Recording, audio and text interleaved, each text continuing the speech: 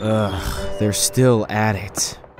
People talk all year round about how amazing it is that Adrian and I are twins, but today everyone's acting like it's only his birthday. Well, who cares? I don't like being fussed over anyway. It's the first year Adrian and I have been apart, though. Car's late. Happy birthday! Well, come on, take it. Thank you. I don't really want to go home till that party's over, so maybe coffee? Really? You're so loud.